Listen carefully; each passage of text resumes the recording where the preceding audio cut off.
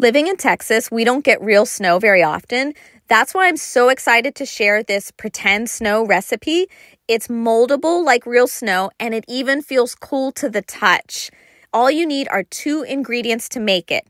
You're going to mix together 1 cup of white foam shaving cream and 1 cup of baking soda. And you're going to stir that until it starts to clump together and have a texture that's similar to wet snow.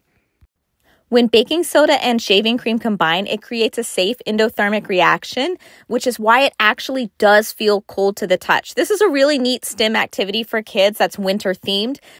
A couple quick safety notes. Unlike real snow, this pretend snow is not taste safe. It is not edible. Always supervise children when they're playing and wash hands thoroughly when you're done.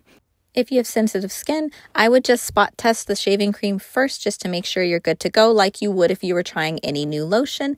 Other than that, have fun. This is an awesome winter activity.